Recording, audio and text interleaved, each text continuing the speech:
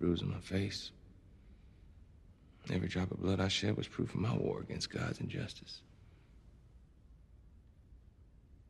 I look worse now than I did then, that's for sure. The difference is,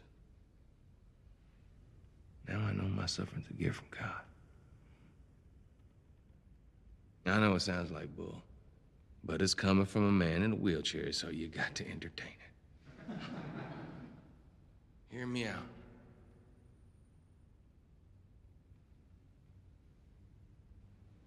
All our outer nature's wasting away,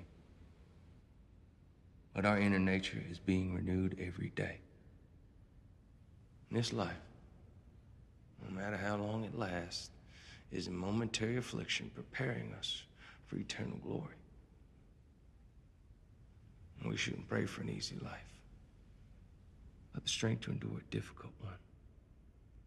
Because the experience of suffering is the fullest expression of God's love.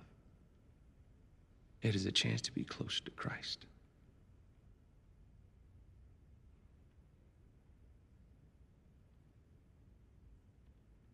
I no one suffers perfectly. For sure not me. Even Christ had his moment of despair. My God, why have you forsaken me? He asked from the cross. Christ felt betrayed. You see, in that moment, he who was sinless took on all our sins and got judged by God. He took what we deserve because he loves us.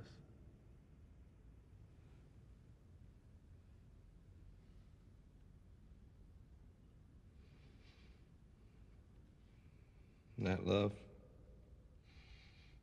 make the baddest man a believer.